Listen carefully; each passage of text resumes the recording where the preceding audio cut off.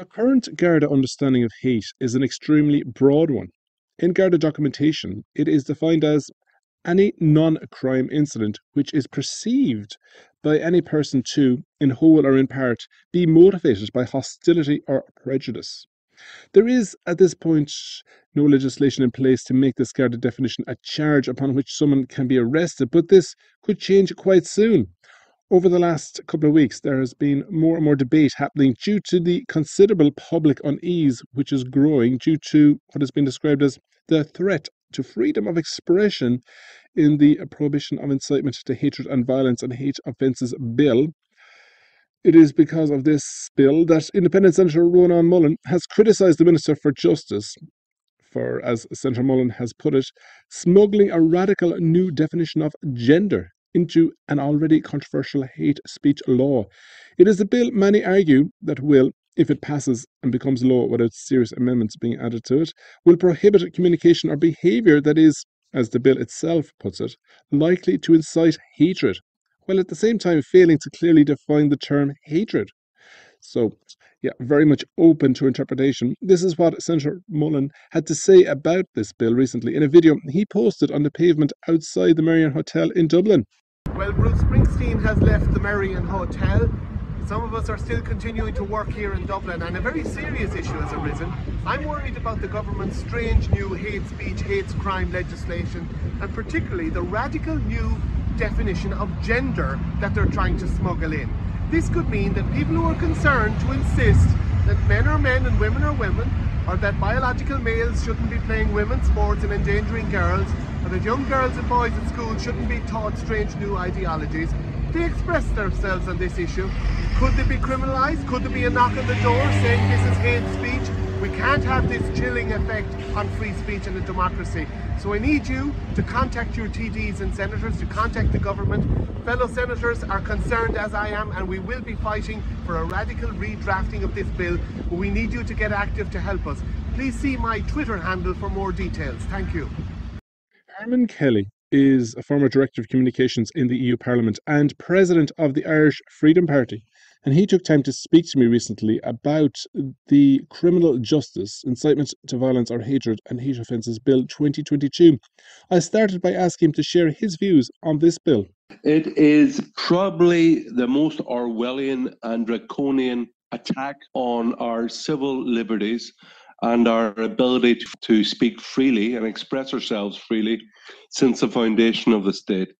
I call it the Anti-Free Speech Bill, but its proper name is the Criminal Justice Incitement to Violence or Hatred and Hate Offences Bill 2022.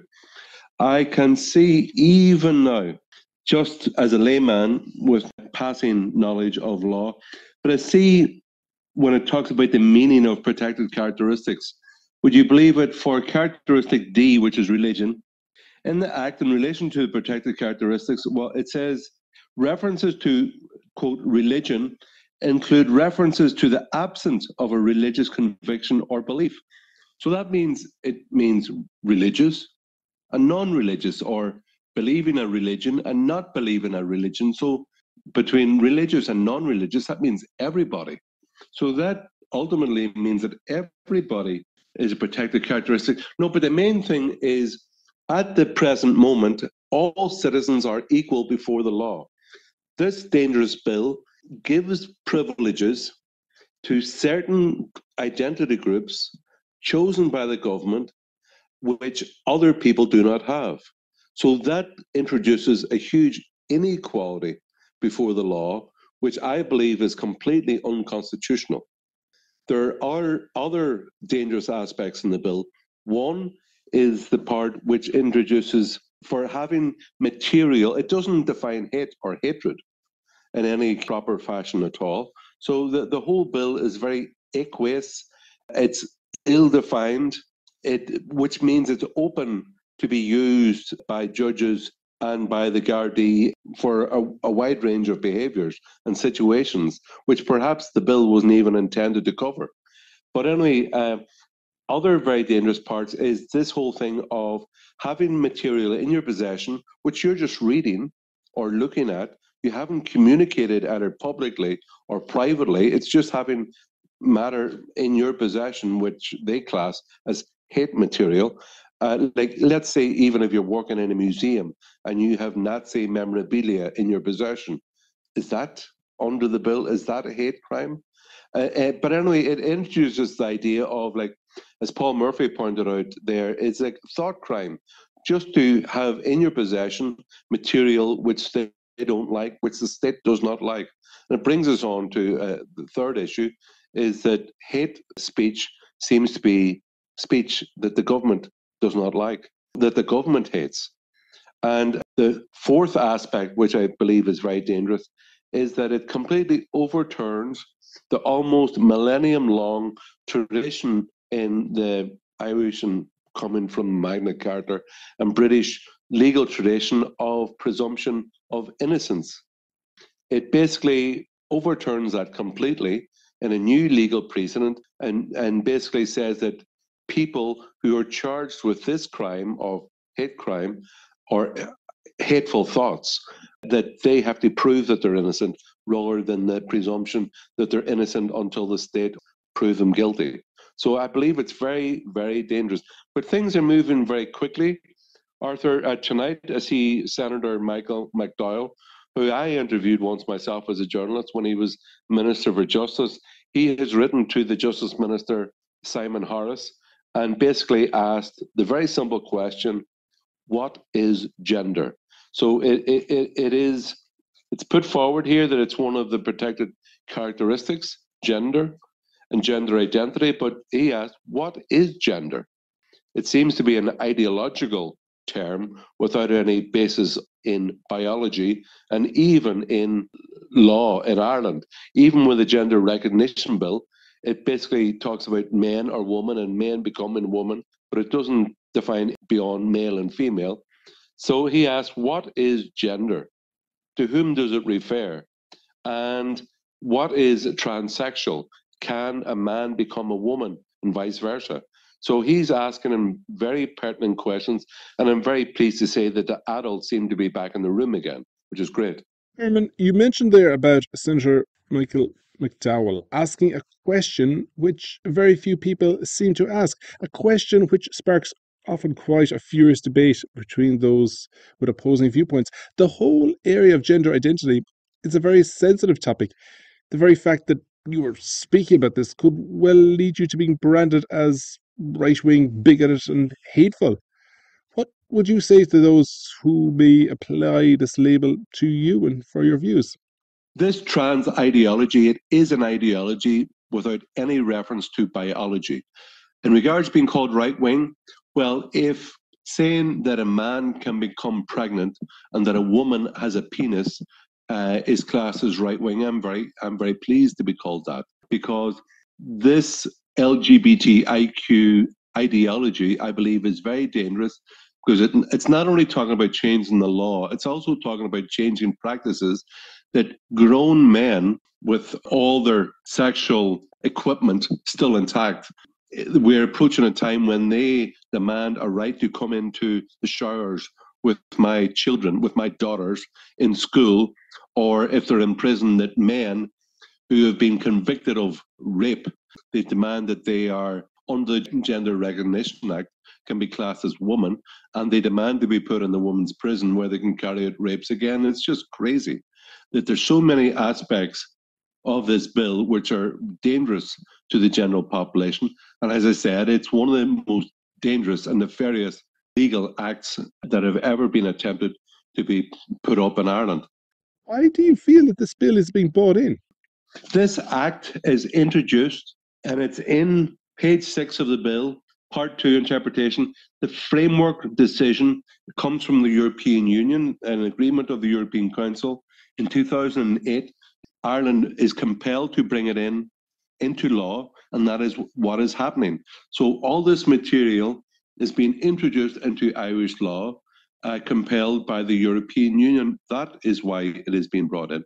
I suspect the reason it is being brought in is to prevent free discussion of the EU open borders and its impact on immigration numbers coming into Ireland, and also the growing power of the LGBTIQ ideology in Ireland that those who rule over us want to stop any public discussion of this trans ideology because they know the more this issue is discussed, as has happened in Ireland and has happened in Britain, the more people learn about the implications of this dangerous trans ideology in their society, the more they are opposed. So we can see a stark difference in the last year in Britain and Ireland, because before people thought, well, yeah, people can do whatever they want. But when they actually learn the implications of grown men in showers, in sports teams with their daughter, of men in women's prisons, etc., it's absolutely frightening. It sounds very dangerous, and people want to discuss it freely. And the government, this is the government trying to shut down debate on important issues. Now, open debate can also can lead to a lot of noise, but it can also lead to light. And sometimes only one person can be in the right, and they should be allowed, even though they're in a minority, to voice their opinions. And that's why I'm opposed to this dangerous legislation. Do you reckon is actually driving this bill? Because I believe that increasingly over time, there's a growing fusion between the political class, the media class, and the NGO class, and there's certain thoughts and ideas which must be believed. Like it's almost like a social compulsion that people are in the in group and the out group according to their beliefs that they hold. And as like, for example, official Ireland wants uncontrolled, unvetted immigration. That's government policy, and most of the left wing political parties are in favour. Other things, this LGBTIQ ideology is now flavour of the month. We have the army, the Irish, the guards, so many NGOs marching down O'Connell Street on Pride Day with all the LGBTIQ colours. So it's all agencies of the state, all political groups, the press, the NGOs, the multinationals. They demand compliance, and they do not want even a few people disagreeing with it. So I believe that the state is introducing this law to shut down debate in important issues as much as they can. So the introduction of laws and practices can carry on relentlessly without any opposition, without any vocal opposition. Cancel culture is something which some say is happening and which some say is a conspiracy theory. What do you say about cancel culture? Cancel culture is happening. Let's look at what happened during the lockdown. So anybody who tried to enunciate views that I'm unhappy with the idea of mandatory vaccination, I'm unhappy with being locked down in my house, that not being allowed to travel for 5 miles or 5 kilometers, not being allowed to travel to see my family, not being able to go to work, that I must stay at home. I know I'm opposed to that. I have opinions contrary to that, and I want to get on the public airwaves.